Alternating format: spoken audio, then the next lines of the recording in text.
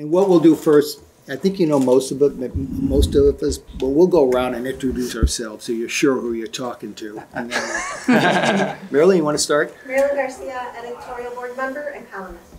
Richard Hinton, staff reporter. Mary Mitchell, editorial board member. Thomas Frisbee, editorial writer. I'm Tom McNamee. I'm the editorial page editor. Lorraine Fortam, editorial board member and editorial writer. Lee Bay, editorial board member, editorial writer. Okay. Well, listen, thanks again for coming in. Here's what I want to do. I think the reason there are 4 people in this race is because of the whole issue about that Jussie Smollett things, right? My wife says it's Smollett. So I do want to go right to that. There's no point in waiting for later, people waiting to talk about it. But it's really important to us that this conversation not be just about that, all right? It's real important that we talk about the real issues of the state's attorney's office beyond one very high-profile incident, which has brought a lot of attention to this. So more so than in some other meetings you've had recently, I'm going to try to keep it contained. And if I seem a little strict about that, that's why. We want to make sure we talk about a lot of other important issues. So we'll start by asking Kim Foxx, would you like to open up by talking about that? What do you want to say about the Jussie Smollett thing? And I guess the big question is, having seen what you said to the other paper's editorial board, is why can't you just tell everything about what happened that day and not say that Dan Webb is doing an investigation? Yeah. So, one, thank you for having us all here. I appreciate the public's curiosity and actually concern about how this case was handled. As I've said previously, we dropped the ball in the level of transparency that we should have had around this case. And immediately after this case was resolved, I said that I welcomed a non-political review of how our office handled the case. I called for, back in April, for the Inspector General to come in and look at our office in the handling of that case from top to bottom. At that time in April, I said that I would not discuss what happened so that a review could happen that would be thorough and that the public could trust the integrity of that review. During the course of waiting for that review to happen, Judge Tooman appointed a special prosecutor to this case, and Dan Webb was appointed back in, I believe, August.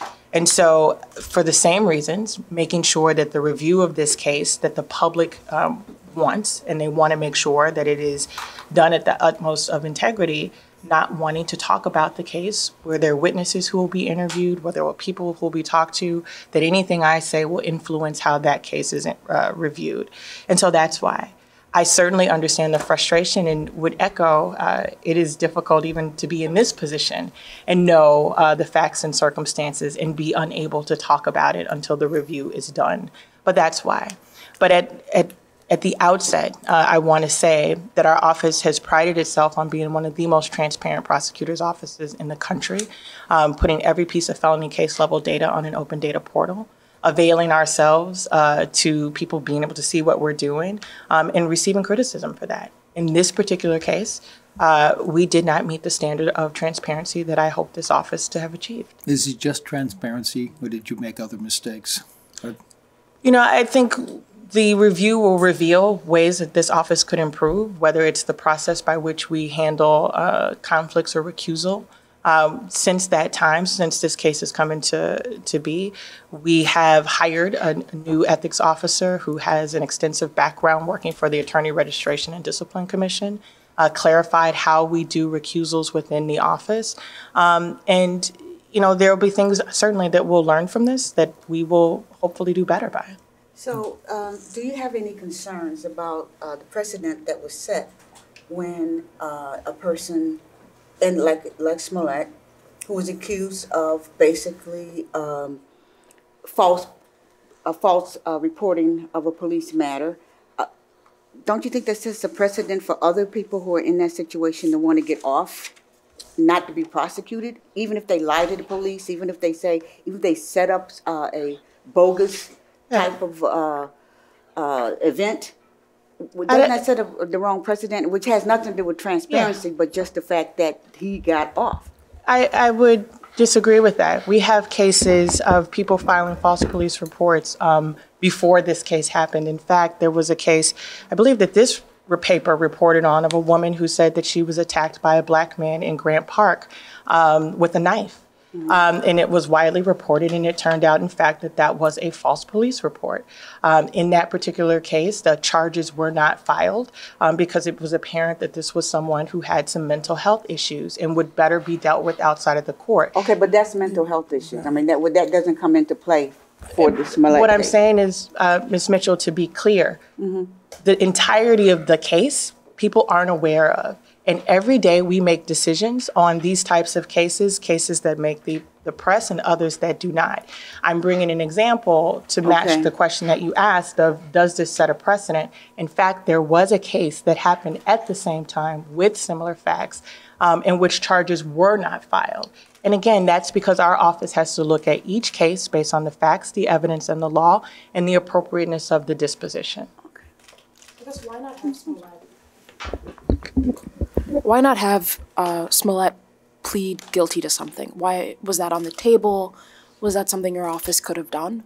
Again, I don't want to go into the specifics of this particular case, but our office has an array of dispositions that we can use as part of either diversion, alternative prosecution, or what we call deferred prosecution, where in fact someone does not have to plead guilty in order to avail themselves of that resource. I use, for example, it wasn't a case in our office, but another case that was widely reported on, the case of Aaron Schock, who got a deferred prosecution. He was charged with 24 counts, I believe, a case that had hung around for several years. He didn't have to plead guilty. He had to do some conditions like pay money back or the like. Ask the other folks their reaction, but just one more thought about Sure. that.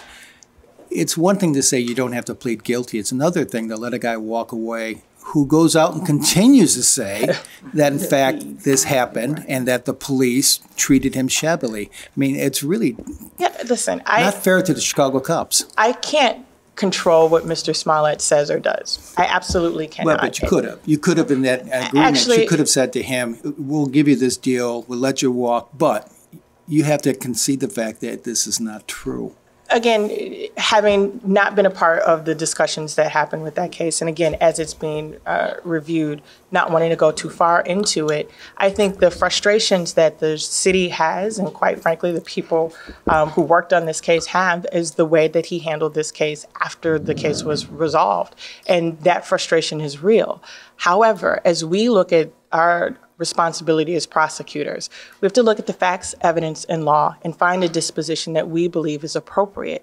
The reactions that come therefrom, I can't control. Okay. And Mr. Smollett's, I can't control So his. now let's ask the other candidates to weigh in on this issue. We'll try to keep it cut. So if I can, Tom, let's be clear about one thing. This isn't a review that's being done. This is an investigation that is being done by a special prosecutor that could have severe consequences for Ms. Foxx. So this isn't a review.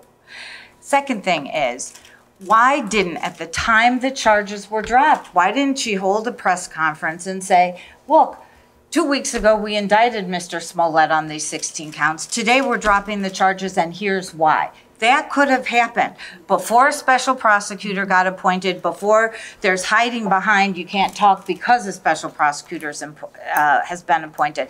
If you pride yourself on transparency, you should have gotten up in front of the public and said, here's why I dropped the charges. And with a deferred prosecution, you do ask somebody to admit that they did wrong. You then require that they do community service, that they pay whatever restitution they need to pay. And then only after that do you agree that the charges are dropped. I don't think anybody here is arguing that Mr. Smollett should have done prison time here.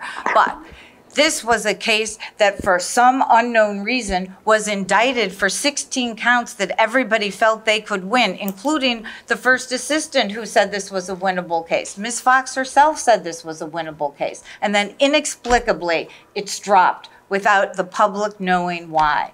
And that's a problem. And that's what has to change. Okay. Bob? Well, first of all, I'm not running because of Jesse Smollett. I was approached by several people. I asked them to give me a certain amount of petitions within a month, and they did. They had 10,000 within the first month. We ended up filing, I think, 28,000. I wasn't organized. It was a grassroots approach. Now, when we talk about Jussie Smollett, we can talk about the web approach, and this is not to get so emotional about, because a prosecutor has to approach it with an understanding of what we're doing with the criminal justice system. Dan Webb's going to do what Dan Webb's going to do. But what do we know out of this? Well, a phone call started this whole thing early in the morning.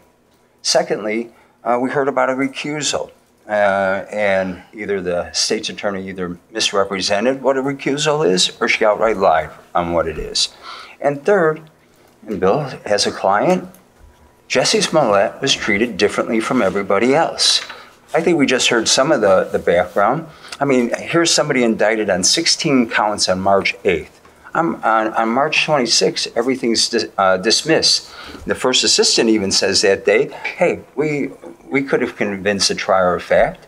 The first assistant, the state's attorney herself said we could have done it with a trier of fact. We would have won that case. Then all of a sudden, appearances before WBEZ by the state's attorney and in this paper, and maybe before this board, she said, well, there were some circumstances that pulled us back.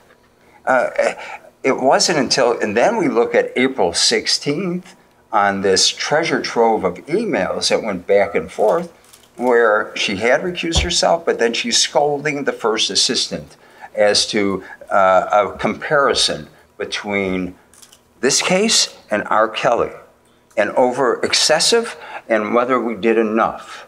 I mean, we've got to get a handle here.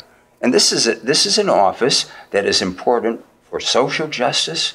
It's important for everybody, and it shook the foundations of people believing in our legal system.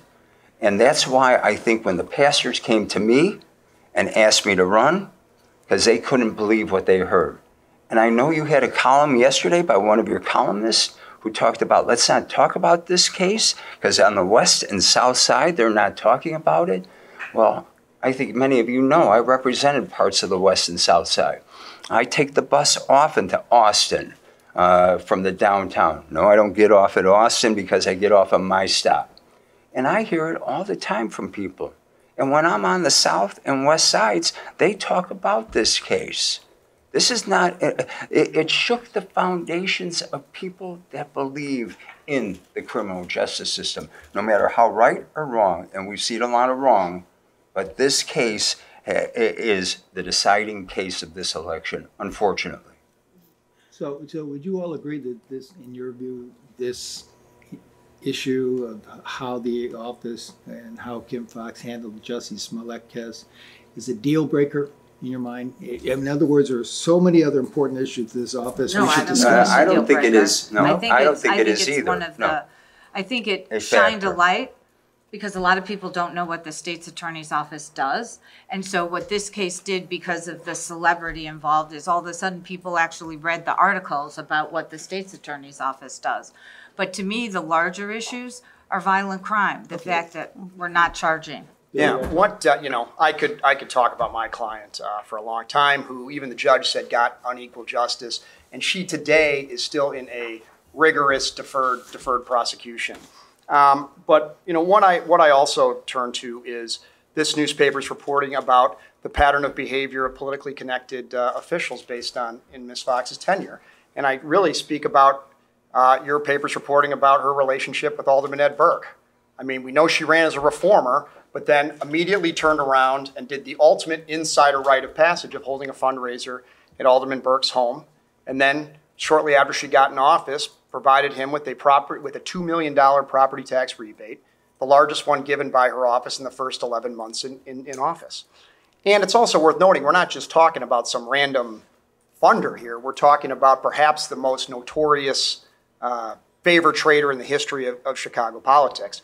And by the way, I cannot believe that she is still not giving back the money that was bundled for her by Alderman Burke at that fundraiser, as your paper has pointed out. And what I will say is, I remember you all wrote an editorial saying, It is such a huge conflict of interest for the state's attorney to not take money from property tax appeal Can I lawyers. ask you something? Please. If you don't have a billionaire father who gives you, in a most recent fine, another $2.5 million to your case, and that's where all your money's coming from your dad and his friends, then you have to take money from somewhere else. And if you start taking money from somewhere else, how carefully do you have to vet every single person? I mean, this thing about Ed Burke goes back quite a few years now. I don't think anybody would take money from Ed Burke now. Back then, it was rather common. And if you're not the son of a very wealthy man who's funding your campaign, what's your alternative? It is worth noting that President Preckwinkle and other mayoral candidates gave that money back, despite that goes. But I haven't been shy about the fact that my family is going to put significant resources in there, because we all know for too long in this town, the entrenched political machine puts people in power. And when those people are in power, they think they owe something to that machine. And that is a consistent issue. But there are plenty of politicians who have run for office in this city, county, state, who have done so without taking money that provides an obvious conflict of interest. And I gave back over $100,000 to developers in my first year. And don't forget, when Tony Preckwinkle and Ed had that fundraiser at Ed Burke's house, and they raised over $116,000. It was used to defeat me, and the Democratic Party has always doubled and tripled their resources to try to defeat me. Okay, not to belabor the point, but Mr. Conway, you did bring this up. Could you explain what was the difference really between the Candace Clark case and the Jussie Smollett case? Because that's a commercial that is very disturbing. I think we start with the fact that, Ms. Clark still has a case that is pending, and her lawyer choosing to exploit that for his political gain is his choosing. I would also point out that Mr. Conway acknowledged that Ms. Clark had a case that was pending in court that he read about in the newspaper, and then reached out and asked to have her public defender, who was representing her in this case, removed so that he could represent her, despite the fact that he had not represented anybody in criminal court since he left the state's attorney's office over 6 years ago. He chased a client, represented her so that he could then put her into a commercial. I find that to be utterly appalling.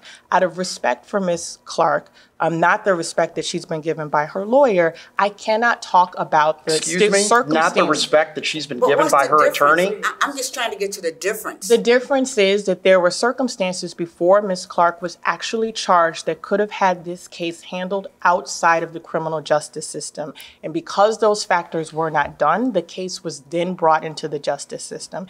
And again, that's information that is not publicly available that perhaps in the next series of commercials, Mr. Conway will exploit. But are you saying that there are circumstances that would dictate that her case could be over now, but are you trying to say that? I'm saying her case could have not come into the system at all. But if that's the case, then that kind of tells me that her case isn't worth prosecuting, and why not drop it? Because the case could have been resolved before it ever came into a courtroom. And there was an actual victim in that case where the resolution was sought before the case was filed in court. Because it wasn't resolved by Ms. Clark, the case was then filed so that we could get to resolution I see Donna nodding her head on this very issue, so I'm real curious to know what you have to say. The other interesting thing about the case, if you read the transcript, is that the judge was basically, in my opinion, asking the defense to try this case. So in a bench trial that might have given a not guilty altogether. When you read that transcript, it's pretty clear. But Mr. Conway, because he doesn't have a lot of trial experience, elected to plead out the case. And I find it a little bit interesting that he's talking about insider politics and a Burke contribution when his family company, the Carlyle Group, if you follow the money, as Mr. Conway says we should, we follow the money to the master of pay to play, which is the Carlyle Group. They came into Illinois, they paid the likes of Tony Rezko and Bill Cellini to get what they wanted, which were pension funds to invest, and then they got kicked out of Illinois. So when we're talking about insider politics, let's just make sure we understand that it's a little hard coming from Mr. Conway. Bill? Yes, all right. A few things to respond to there. I begged the state's attorney's office for the Jussie Smollett special. Believe me, begged them to get it. which he gave about 5 minutes of a TV episode and got credit for 16 hours of community service that he's already done. And not to mention, it's worth noting, my client was never charged with theft. I do want to say there was kind of a little bit of an implication there, but she's involved in a very rigorous program where we go to court every month, even now. She has to maintain a job. If she doesn't maintain that job, she has to do 96 hours of community service. She visits her probation officer regularly. She has to be enrolled in GED classes. If she wants to leave Cook County, we have to go get permission from a judge to do that. And that's not right. And actually, Ms. Clark actually heard some of the statements said by Ms. Foxx about politicizing this case before the Daily Herald. She was very upset by it. And I actually have a statement from her that I will share with you all at the end of this as well. I know and I believe we have the original statement from her immediately after this case was publicized, where she said she did not wish to be compared to Jussie Smollett, that she did not wish to be made example of. And it was published, I believe, in this paper. So the fact that she's changed her mind now. So given all that, how would you improve, and this anybody can answer this question, how would you improve the relationship between Chicago Police Department, which this Smollett case was national, and you had the police superintendent, saying very bad things, and you had people really kind of upset. So how do you improve the relationship between the Chicago Police Department and the state's attorney's office, given everything that has happened? And I would like each of you to answer that. First of all, I also did when I left the state's attorney's office, I did represent some folks after that, for whatever that's worth. But also when we talk about the police, I had the opportunity, and I was in the state's attorney's office, to work with hundreds, if not thousands, of wonderful police officers, people who stayed up all night, several days in a row to find the perpetrator of a crime, people that cried with victims after their shift. And I think it's important that we know that those law-abiding police officers are people that are supported by the state's attorney's office. And by the same token, I prosecuted 3 police officers, people that were not law-abiding. And I think it's important that people know that the state's attorney's office will not be afraid to come after non-law-abiding police officers too. In fact, in an especially egregious case I had, the first one I had to prosecute. But how do you improve the relationship? There's a strain, there's a tension now that exists between police department and the Cook County State's Attorney's Office. How do you? Well, I think the messaging. Something else also is that, back when I was in the office, the State's Attorney's Office was heavily involved in training of police officers. And I think there's 2 kinds of bad police officers. One are ones that are bad, non-law-abiding police officers. They're not in the job for the right reasons. And those folks, we need to get them out of the police department, criminally prosecute or not. But there's also ones that don't recognize their constitutional limitations. And that's where I think the state's attorney being heavily involved in the training of these officers can be very helpful. And it's probably more important for the suburban police departments than it is even for the, Mary, for the city ones. I mean, let's just go to the other end. Yeah, the presumption that the relationship has been strained. This case garnered a lot of attention. There was, at the time, the superintendent, the former mayor, talking about this case on national television and the like. And immediately thereafter, the superintendent and I continued to work well. Every case that comes through the state's attorney's office has a police officer attached to it, whether it's CPD or suburban. They are a witness on every single case that we have. Despite the theatrics that happened around this case, the hardworking men and women of CPD and the state's attorney's office continue to work together to prosecute and build strong cases. I think what we saw in the aftermath, again, was political histrionics by some of the leadership of the Fraternal Order of Police, who are not representative of the men and women who are on the ground working these cases. And so what we've done is what we've always done. We have worked with them to increase their training. We put together the first of its kind felony review guidebook. We went and did roll call trainings on Fourth Amendment issues. We continue to help build capacity with them. And during the month of April, for example, when this was at the height of its media scrutiny, Chicago police officers and our attorneys worked to a successful prosecution of 10 first-degree murder cases. The work of the police and the prosecutor's office never stopped, despite some of the histrionics that we saw from the beginning. And the way that we continue to do that, one, is to remove that from our conversation, realize that we're partners in this work, realize that the people who live in neighborhoods that are impacted by violence don't want to see prosecutors or police pointing fingers at each other. And I want to be clear, in all of my dealings, since I've been in this office, I haven't done that. And I have been the subject of, and you know this, attacks that have come from FOP leadership about cases that we've charged or not charged based on the facts, the evidence, and the law. But we have to always maintain a level of professionalism because that's what's expected by the people in the community. Yes. I think it revolves around respect and communication, both ways. I'm the only candidate that has actually charged and tried murders, rapes, and armed robberies. So I have worked with the police from the beginning of a case all the way through to a verdict. So as a leader of the state's attorney's office, I walk in with a level of respect from the police department. I also agree that we have to have better training, joint training, but nobody's above the law. And even with a partnership between prosecutors and the police, you still have to make the tough calls. And I think here, the police, both city and suburban, rank and file, their frustration has been that we can't get charges out of the state's attorney's office, or we can get undercharging, that a rape is charged as a residential burglary. So I think both sides need to sit at a table, because we're not going to solve anything unless we actually talk to each other, amazingly enough. And we have to understand, what do the police need from us as prosecutors that they don't feel they're getting? I may agree or disagree with them. Well, what do you think this state, you just said it's about policy. It's about the state attorney's office policies that the police take exception to. Yes. What policies of the state attorney's office do you think contribute to that problem and need to be changed? I want to interrupt for a moment. They had a press conference where they laid out the policies. They said it themselves. They named 3 things. They didn't like that we weren't prosecuting marijuana cases. They didn't like that we were not prosecuting what we call 6303s, cases in which we were prosecuting people for driving on suspended licenses because of their inability to pay their tickets. And they didn't like what we were doing with bail reform. On marijuana is now legal, and we vacated the in retail theft, and we vacated convictions. On the 6303s, the city of Chicago stopped suspending licenses because of people's inability to pay tickets. And just last month, Governor Pritzker signed the License to Drive Act, where he's returning 55,000 driver's licenses to folks. They made it clear. They laid out the specific policy agenda.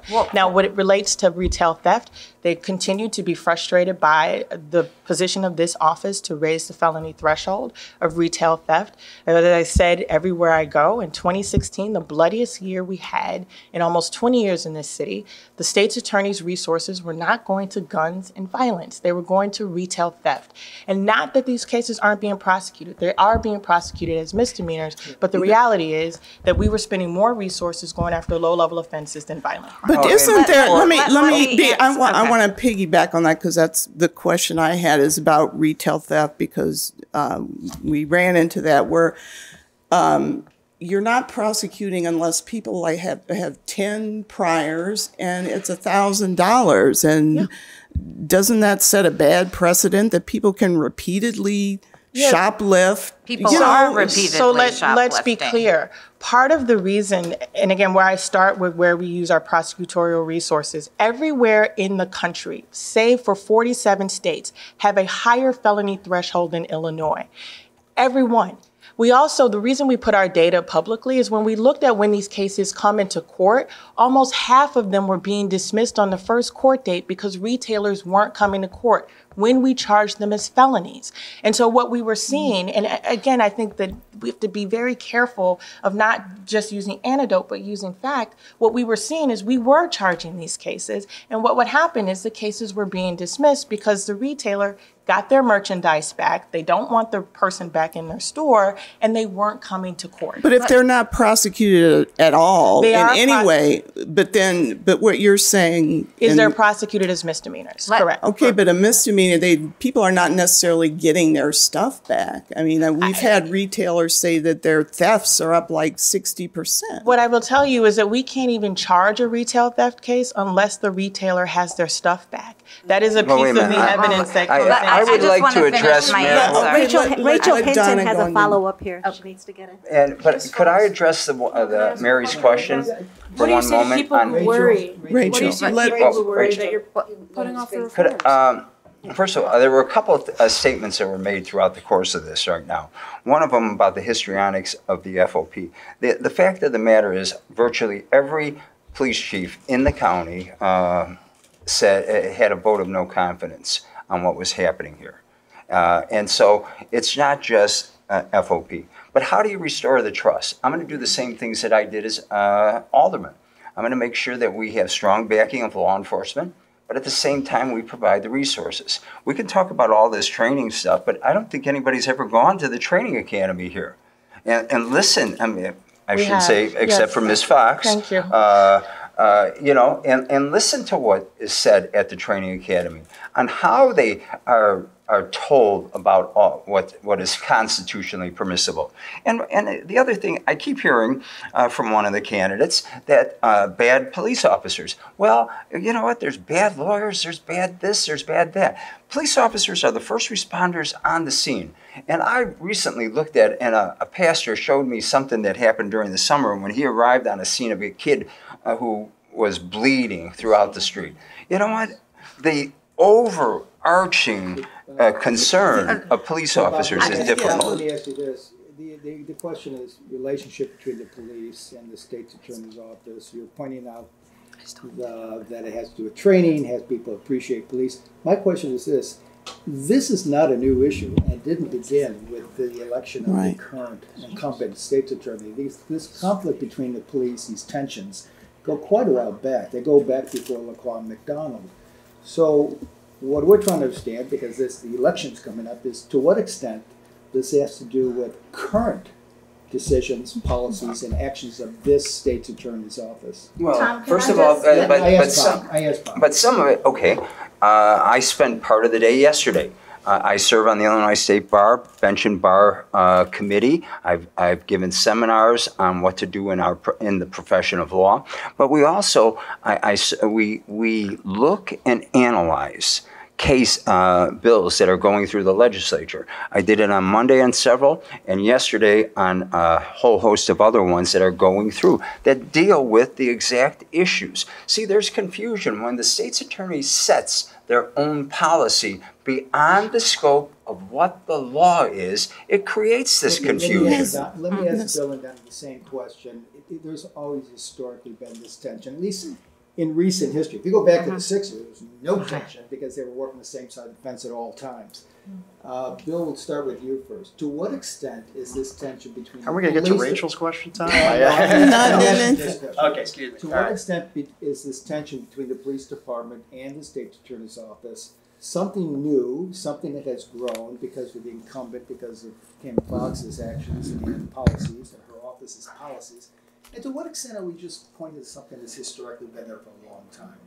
Well, you have heard. I mean, I've many friends who are police officers, and they talk about the difficulty in getting charges approved.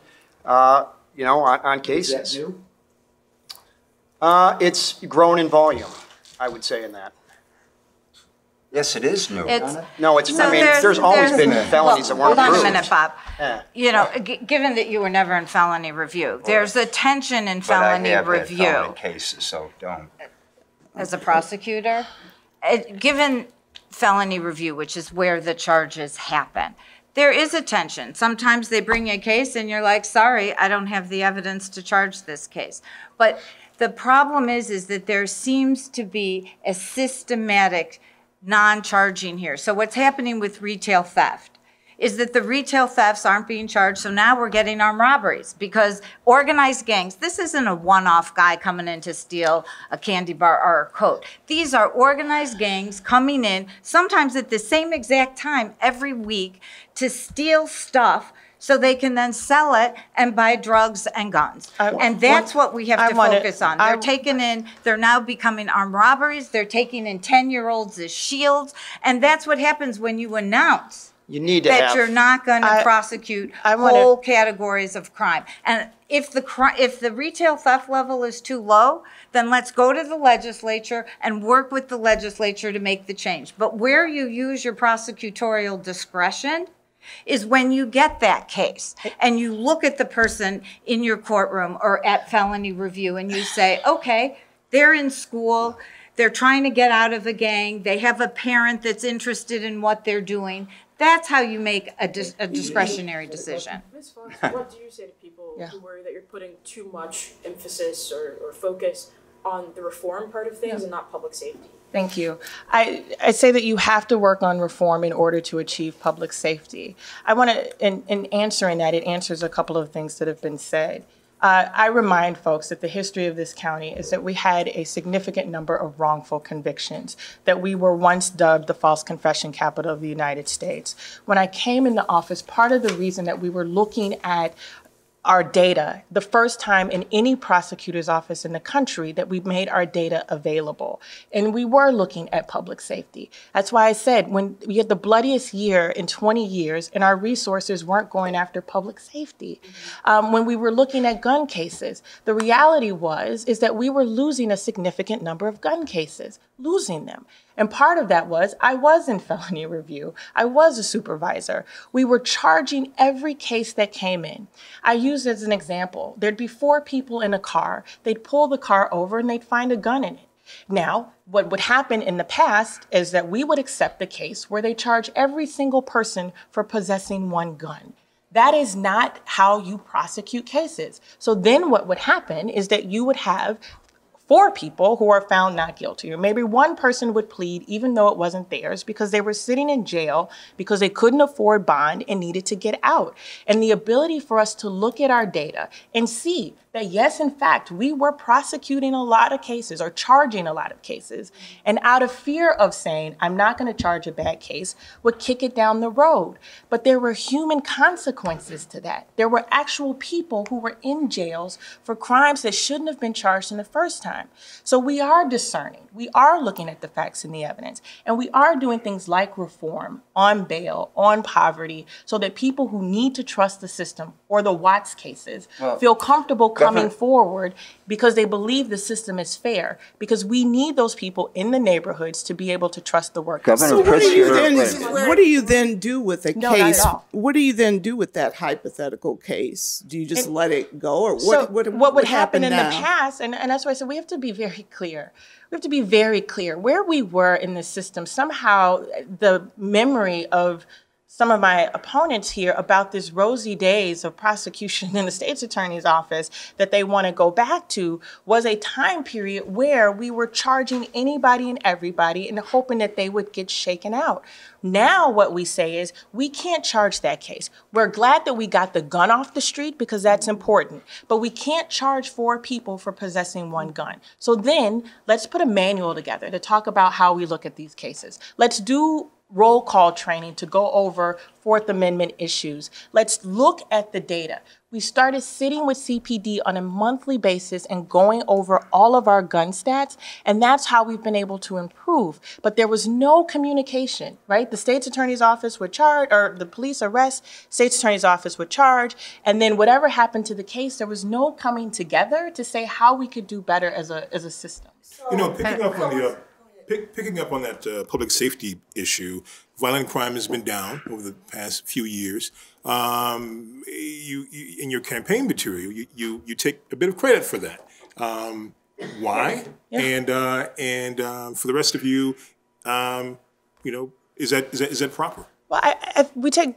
Why and how? I think we took an innovative approach. What we said was, let's, again, for the charging decisions that come, have prosecutors on the ground in our most violent neighborhoods. We were able to do that by releasing some of the resources that we were going after nonviolent, low-level offenses. To get to Rachel's point, if we were doing less of the retail thefts, we could then dedicate more resources to guns.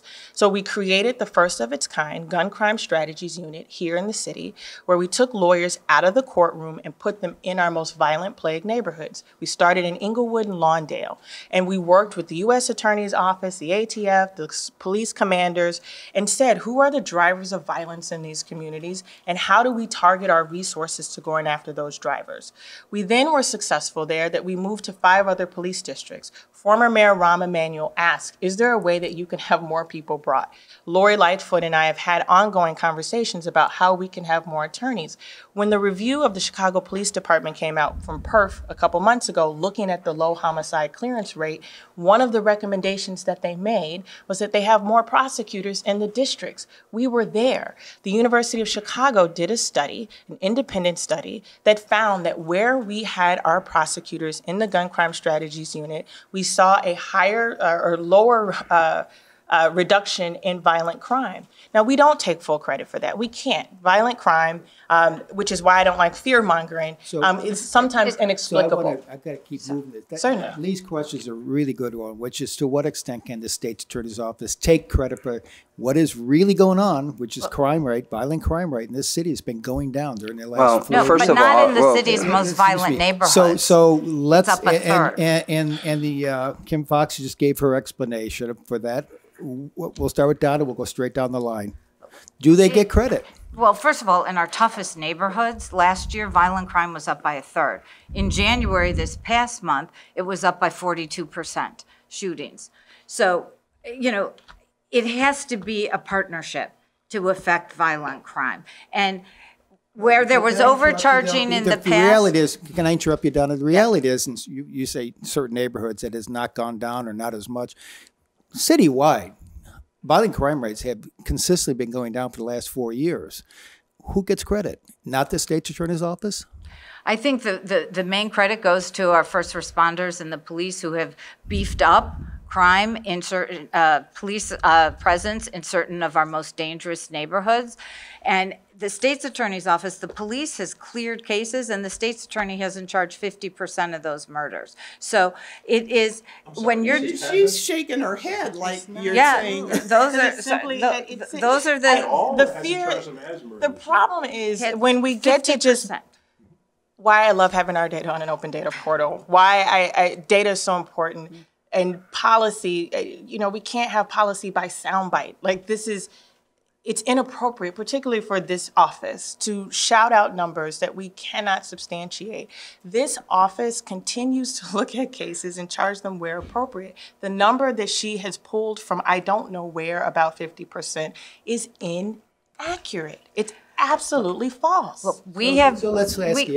Yes. It's a very simple question. Crime rates have been going down. Violent crime nationally, rates. To what extent does the state's attorney's office policies, actions, do they get credit? I think very limited. Why? I think it is the first responders who are on the scene, who make the cases and do what needs to be done. I've heard about the false confession and a couple other interviews here from the state's attorney. And the fact of the matter is, in 2013 and 2014, the legislature, and I keep going back to the real policymakers, introduced and passed legislation dealing with eyewitnesses and how we treat eyewitnesses, and at the same time, when and how we record certain crimes. And that all helped deal with the false confession. You know, again, I'm going back, Governor Pritzker the other day said, as he referenced the Sentencing and Criminal Justice Commission, and looking at all of those acts. Right now, I'm being deluged with 40 or 50 judges and attorneys from around the state as we look at some of the legislation that's being introduced and setting the right kind of policy. And we are doing it from plaintiffs and defendants, state's attorneys who are all involved in making recommendations on the acts. Now, nationally, the crime rate has gone down. But in the city of Chicago, it's gone slower. And, you know, if the state's attorney's office is going to take credit for that going down, then why is it? Bob, I don't think that's actually accurate. I think nationally, the rate of the reduction in violent crime has gone down at a slower rate than it has in Chicago in recent years. No, I think it's the other way around. But I could be wrong, too. Either way, yeah. It's going down. But will the state's attorney's office then take credit for it going up as it did last month? And the numbers in both the shootings, 33%, or the murder rate that's gone up 45%. So Bill, you want to answer the same question? I do. So Tom, we all know that 2016 was a very bloody year. But, a couple other numbers to talk about is that there were 492 murders here last year versus 254 in Los Angeles and 318 in New York, obviously much larger cities. But we only had 470 murders in 2015. So it appears that 2016, in light of what happened, was the outlier year. And it's also worth noting that the Chicago Police Department seized 10,000 illegal guns last year, far more than they were seizing, more than any police department in any city in America, but also far more than were received than the roughly 7,000 they seized in 2015. But I am passionate that when someone commits a crime with a gun, I think that person should stay in jail. And because I fundamentally believe that more guns on the street is not a good thing. That's a bad thing. But if we're really going to get after this, we need to get after the supply chain that brings all four guys in a car and one gun? That's a case you can't prove. And I'm saying that as someone that was in misdemeanor court in 2006, 2007, 2008. I had plenty of retail thefts that were over $300 that were misdemeanors. I saw plenty in traffic. I saw plenty of 6303. It's driving on a suspended license that could have been charged at the felony level. So I actually do believe in pure discretion when it comes to retail theft. But getting back to guns, if we are going to get after the gun crime epidemic that we have here, we need to get after the supply chain that brings all these guns here. And I look back on my military experience when I said that. My job over in Qatar and Afghanistan was figuring out where does the Taliban get its money from so that we could attack those money sources so they couldn't buy weapons to attack us. And we had to work our way up a very complicated supply chain that did not involve a banking system to do that. And we need to bring that same style of intelligent thinking to getting after the supply chain that brings all these guns here. Okay. If I could, I want to get back very briefly to the murder. 50% of murders not being charged. I just want to get a little more clarity on that. Are you saying not charged at all, undercharged? What do you think is going on? And Kim, if you could chime in. So based on the police are saying that they're clearing, this was in, I think, a WGN report about you have a 50-50 chance of getting away with murder. So the police are clearing cases because they know who did it, and 50% of the cases they are clearing are not being charged. And so again, as running for the top prosecutor, we realize that we have to have all the facts and not look at news clips to believe that that is the accuracy of the data. What I believe they were saying, one, there's the cases that have not been solved. We have a low homicide clearance rate. And just for a moment to go back to the question that was asked earlier about what people are talking about, they are and have concerns about Smollett. I hear every day from murder victims' families about the low homicide clearance rate and the wish that we spent more time talking about the loss and the trauma that they're suffering from. What that was about was when cases were being brought to our office that they believed that they had cleared and closed, our ability to say, in fact, that that is the person, that we are able to prove those charges. As Mr. Conway said, you can have 4 people in the car and say, we believe it's them, let's close the case. We still can't prove it. And so what we have been able to do is be able to discern and say when we can't prove a case, not to charge it. And that is fundamentally important because we have had people in this county in prison for decades for crimes that they didn't commit. And I don't think we can be dismissive of that. For every wrongful conviction that we vacate, and I want to go back to false confession capital to leading the country over the last 2 years in vacating wrongful convictions. We have to get it right.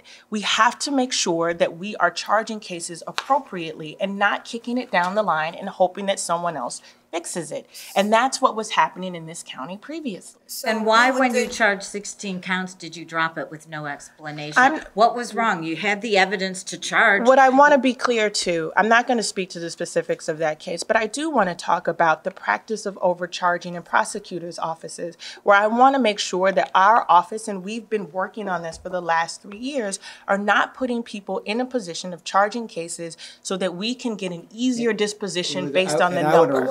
We're running out of time, and I want to make sure we get everybody in on this conversation. Just one more question. Yeah.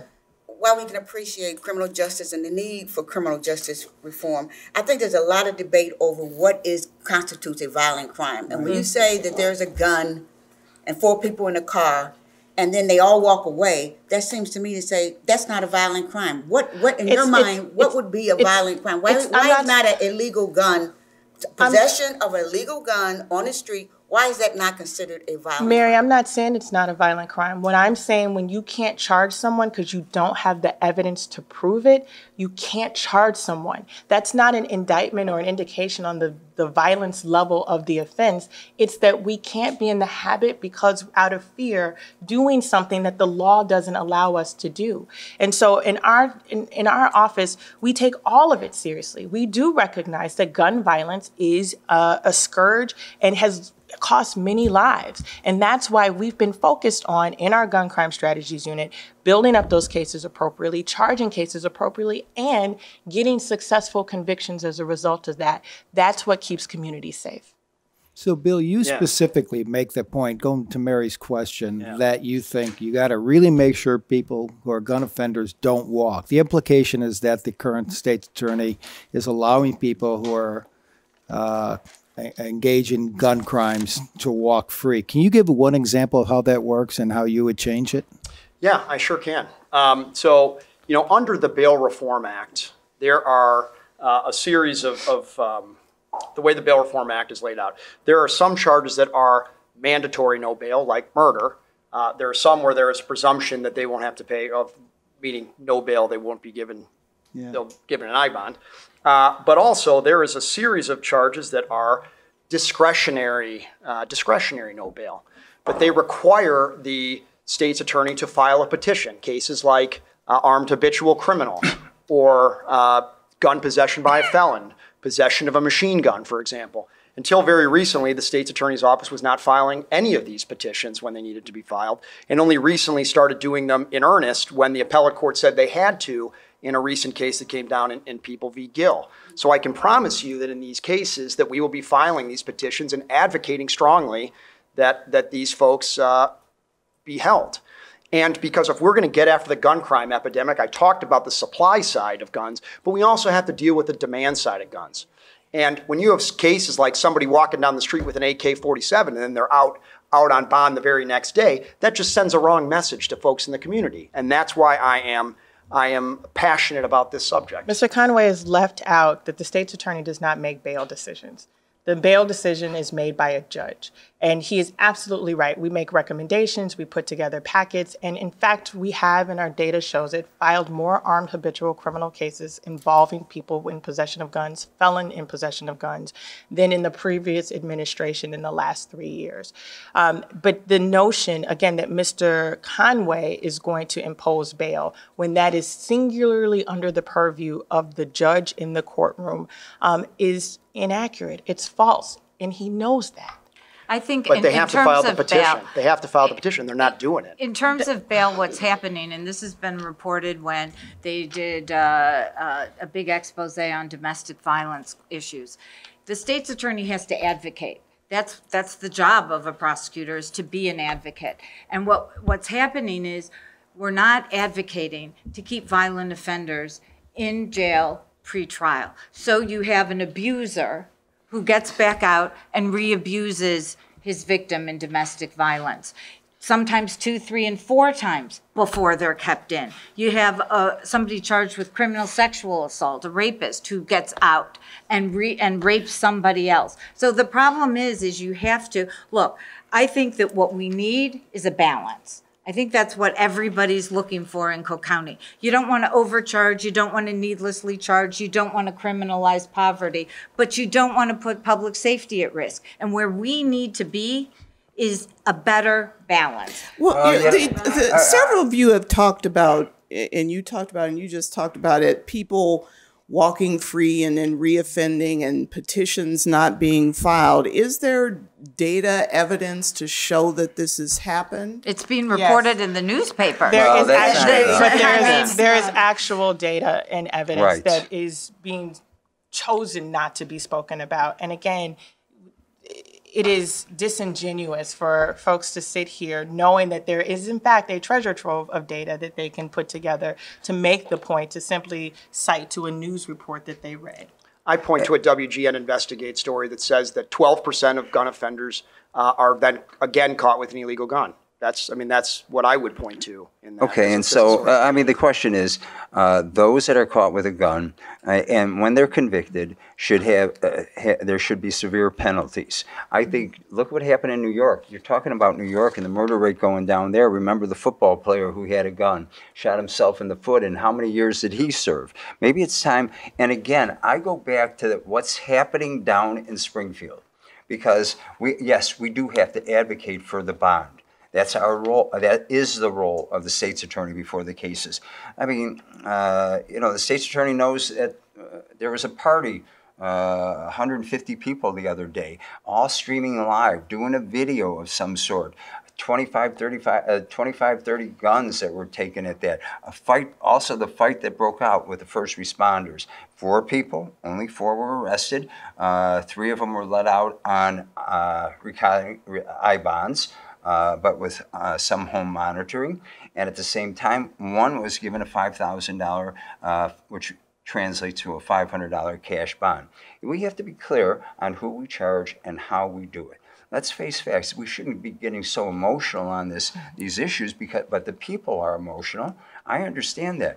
And retail theft, if something happens at their shop, they catch the people. But I've talked to them. I've even seen it at a Walgreens near my house, where the cashier yelled, "There he goes again." And when I got up to ask her, and she was African American, she said, "This guy steals from us almost every day." We can't.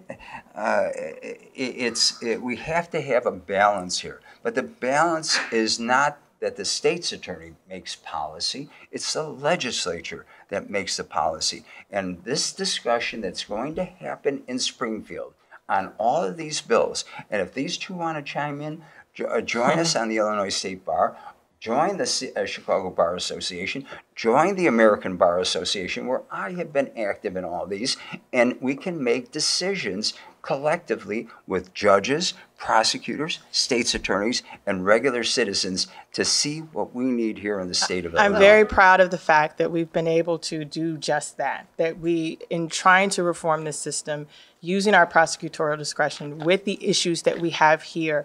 You talk about New York and LA having a much lower homicide rate than we do in Chicago. That's absolutely right. They targeted going after violent crime. They also have a much higher felony retail theft threshold than we do here, $1,000 respectively in each of those jurisdictions.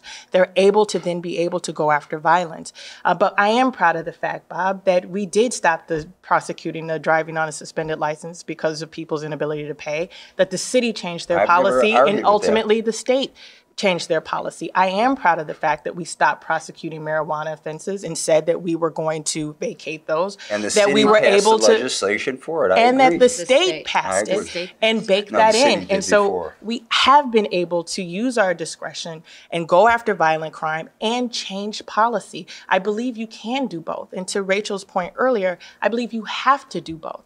If you have people who live in Ida B. Wells and know that a Sergeant Watts was shaking people down, and you have such a distrust in the criminal justice system, and your children have it because they've seen this happen, if you don't do anything about that, if you don't vacate those convictions, if you don't acknowledge the harms that have been caused, in those neighborhoods where violence permeates, they're not picking up the phone to call us. Part of the issue that we have is we have a lot of street justice because people don't trust the system, not just police officers, but prosecutors. When you're locking someone up for a low-level offense and you know they can't afford a bond, and you're recommending that someone basically get, no bond by giving a homeless person a $2,000 bond, they don't trust us. And so the balance isn't like one or the other. It's you have to do both at the same time, and particularly in a county like Cook that has had such a fraught relationship with communities that have been impacted by violence because of the failures of this criminal justice system. And what you just said is each case is different, and each case has to be evaluated accordingly. on that point, how do you, I guess the three of you, and maybe Ms. Foxx as well, how do you make sure that you're putting the right people in jail, that you are kind of hitting that balance and making sure that the community does trust you, but you are going after those cases, but also, I mean, watching that jail population, making sure that people that you put in jail have the means to get out or that you're aware of all those things. I guess, how do you hit that balance? We have to fundamentally remember. You want to go first? All right. Okay. Okay. You know, we need to remember that jail is a place for people that are a danger to the community. It's not a place to put people there because they're poor. It's not a place that we shouldn't be putting people there because they're addicted, and we shouldn't be putting people there who are mentally ill if they're not a danger to the community. And that's what we need to remember. But if somebody commits a violent crime, somebody commits a crime with a gun, I think that person should go to jail. And everywhere I say that in this county, people seem to agree. But yet it's not happening, and that's where I draw the. But what was happening, Bill, is that back in the day that you keep referencing to, that's exactly what we were doing. That we had a jail population that required a federal monitor for 4 decades. 4 decades. When Donna was in the office, when Bill was in the office, we were in fact holding people in jail who were not a threat to public safety, who were addicted, who were mentally ill, and there was silence related to it. It is now in vogue to talk about making sure that we have the right people in the jail, but it is not by accident, but with intentionality that in the last several years, we've said just that. People who are a threat. I remind people, Jason Van Dyke was charged with first-degree murder, but was able to bond out with $100,000. There was another police officer we charged with first-degree murder who was bonded out. The dangerous people should not be able to pay their way out while poor, nonviolent people have to sit there. But that's what was happening for decades. Listen, I think bail reform is a good thing when it comes to people that are not a danger to the community being let out. I unabashedly say that. Excuse me. No, that's all right. I think we're all kind of in agreement, actually. But, you know, when we talk about reform, and you look at where the state's attorney's office sits, real reform has to happen over here with our failed social programs. Because for 30, 40 years, we've had failed social programs that end up with folks going into the criminal justice system, right? The real reform is to keep people out of the criminal justice system. On the back end, the reform is to take people that are in prison and have programs in our state prison system that don't teach them how to be better criminals, but teach them how, when they get out, not to be a repeat offender. That's where you can really have real reform. Within the state's attorney's office, yes, we need reform on bail. We need reform on not criminalizing poverty. But we have to hold people accountable. And the question is, how do you hold them accountable? What kinds of solutions can you find for a low-level nonviolent offender that don't involve prison, so we can get people back to work and not back into our justice system? But we're sandwiched, and we have to be, as state's attorney, you have to be an activist, both in terms of social programs that aren't working and why we're getting kids into the criminal justice system, and advocate to our state representatives to make our prisons better, so we're not teaching them how to commit a better crime. I'm so glad that she says what I've been saying for years. And we need education. Yes, but you know what? I was an elected official, and that's why I provided job fairs for veterans, ex-offenders, for people in my community. We hired 8,000 people. I just recently gave a graduation at a recovery center on 35 graduates. I talk about, and I talk to ex-offenders on a regular basis. I've given graduation speeches often at places on this. We need to find a way, and yes, the state's attorney can be an advocate. I said it the other night. I was in Park Forest, as a matter of fact, looking at a program where we use our junior colleges to rehab homes that are going in disrepair. At the same time, we ought to be doing that with the trades. Way back in '06, that long ago, Donna, I said that, yes, there should be, not everybody should go to college, not everybody should own a home, but the pathway should be there for everybody. Back to the state attorney's race. The issue of ending cash bail. It's been done in a couple of other states, a couple of jurisdictions, and it's been advocated. It sounds to me like all four of you are sort of inclined along those lines, but I'm not sure you all really agree among each other. Can you tell me what your position is on ending cash bail, and then we'll see how that compares to theirs? Yeah, the cash bail system doesn't work. And I think that there's been a perversion of that system to have people believe that that's what is keeping people safer. If you are a threat to public safety, you should not be able to pay your way out of jail. And that's what's happened. People who are involved, for example, in gang activity who know, hey, if they give me $50,000 or $100,000, they've got $10,000 that someone will bring them. If you are a threat to public safety, then you should not be in the public. There should not be a monetary attachment to that. And that's what cash bail does. So the standard for bail should be what? Making sure you come back? The standard for bail is, it's actually written, it's constitutional. It's are you a flight risk or are you a danger to the public? Risk? Yeah, those are the two main criteria. Are you going to return and are you a danger to the public? Okay. And cash is not an indicator of either. So rather than just, do you all agree with what Kim said? Or is she, how would you phrase it? Well, listen, there are constitutional rights that you have for bail. I do agree that the two major considerations are flight risk and safety to the community. I think the devil is in the details. So you get somebody in on a burglary. I don't know how people are going to classify as burglary a violent crime or not, but are you a danger to the community or not? But let's say the person who commits the burglary has 3 armed robbery convictions, an attempt murder conviction, and a couple of, nollies, dismissals on other violent crimes. That's the tougher call. And that's the call where you have to use your discretion as a prosecutor and try to make the determination as to what you're going to advocate to the judge in that case. But the issue isn't money. The issue, and to be clear, I agree that is a call that you have to look at the totality, not just the charge. But what's happening is saying, well, I'll give him a $200,000 bond versus he doesn't deserve a bond because his record would indicate that he's a threat. And that's what we're talking about in the cash bail, is the money piece. First of all, as I said earlier, every case is to be judged on the merits, on who's before the court. Again, I'm going to go back to what happened at the 1200 block. To that question, Bob, so what's your position on eliminating cash? It depends. It will depend. Is it a first-time offender? Are there many people now being held in jail for whom we should eliminate cash bail? There are some, but a first-time offender, and whether they're a flight risk, whether violence involved, that's the question. You can't. The broad-based question that you're asking is so broad, and we can take these hypotheticals, but there are realistic issues out there, again, on this party scene that happened and the 4 people arrested. Here they are, they've been a list of felony convictions on each and every one of them.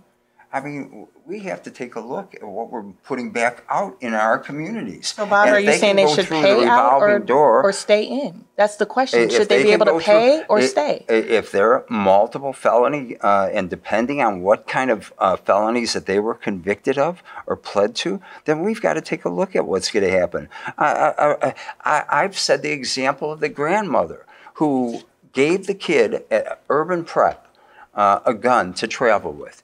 And there he was, arrested for illegal possession of a gun.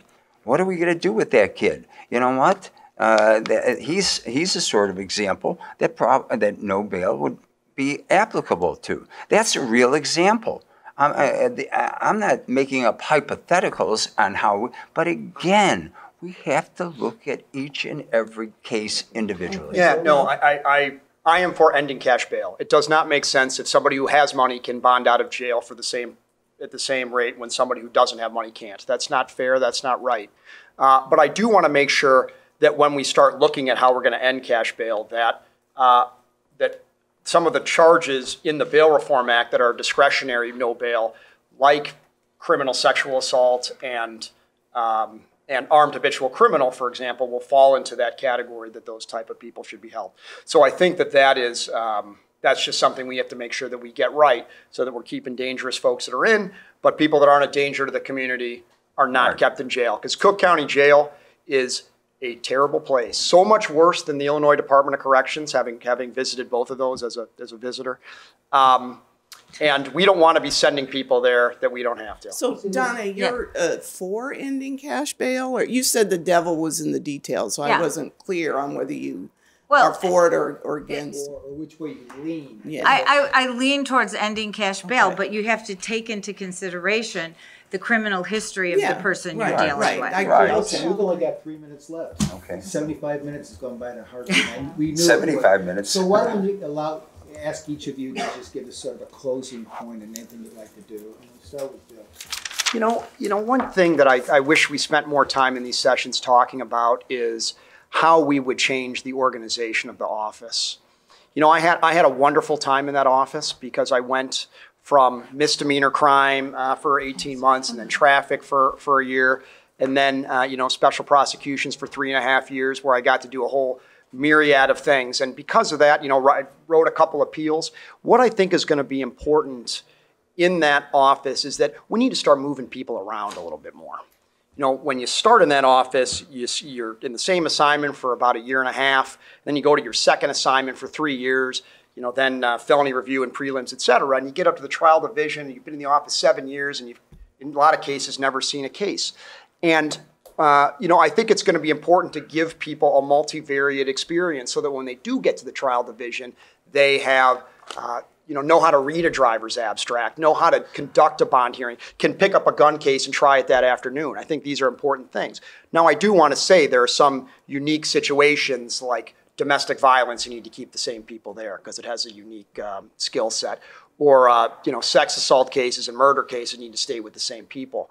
But in the office, I want to be moving around people more so that people are getting a multivariate experience so that when someone's trying a case, hey, they've written an appeal before so they can be mindful of what the issues that may come up so they can do other things. But it's maybe a longer discussion.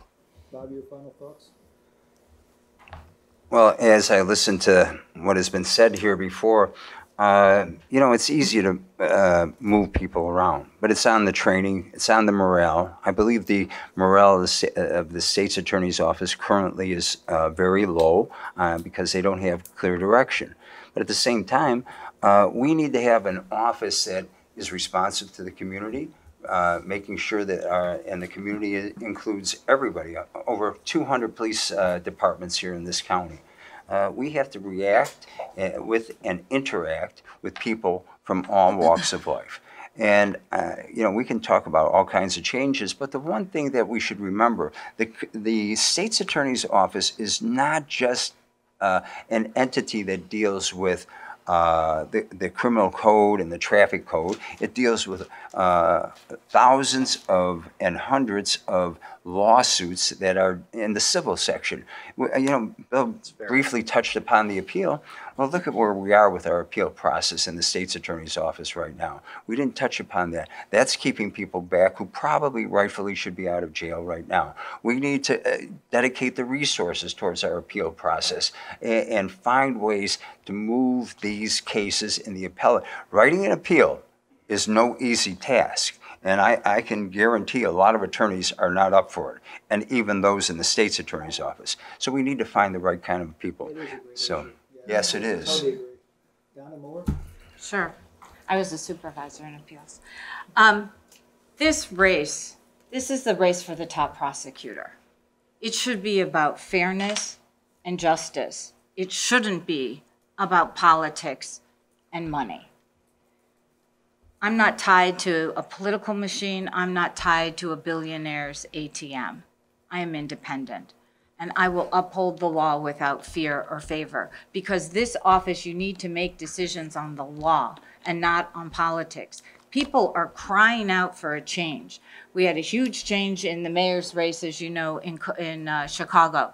People want change. They don't want the same old, same old. They want a lawyer who will actually represent them and be an advocate for them. And that is what I will do as Cook County State's Attorney. Okay. Thank you. You know, when I ran for this office in 2016, I ran on a platform that would be fundamentally different than how this office was run. Recognizing the racial inequities in our justice system, recognizing the brokenness of a system that left so many people in neighborhoods that have been impacted by violence unwilling or reluctant to work with us. I said that I was going to take a more holistic approach to this work. And the fact of the matter is that I don't believe that you sit and wait for someone else to do it, that you have to lead on these efforts. And that's what I've done. The efforts that we've led on criminal justice reform are fundamental, I believe, to public safety. And whether that is on the marijuana legislation, which is historic, that will give across the state hundreds of thousands of people the ability to participate in our economy legally, that helps us with public safety. When people can work, they're less apt to go out and commit crimes to provide for their families. Whether that was stopping the criminalization of poverty for people driving on suspended licenses, or being innovative in our approach of having our office in the communities that have been impacted by violence. It is of no surprise that when I look at the Democratic nominees who are running for president, that each and every one of them have a criminal justice platform that mirrors what we've already accomplished here. I think this office is absolutely important, that we make sure that our communities are safe and protected, but that we're also innovative and thoughtful and mindful of the people for whom we serve. That we don't parachute into neighborhoods and talk about militarization and over-policing in places where people feel like that's what's caused the destruction of their communities. That we believe in their ability to grow and thrive. It's why I talk about coming from Cabrini, because I know in every neighborhood where a child is dying that we're losing the potential. If someone had imagined that I would be the first Black woman to serve in this role from Cabrini, they'd have thought they were crazy. But that's what happens in Roseland, in Lawndale, in Austin, when we're losing people every day. And so it's been an honor and a privilege to serve in this role. I have taken the knocks and owned that we've not been perfect. But I do know that we have a much better state's attorney's office and justice system here in Cook County that has gone from one of ridicule to one that is a model for the nation. And for that, I'm very proud. Thanks for all four of you. Thank you. Thank you. Thanks for having us. Absolutely, too.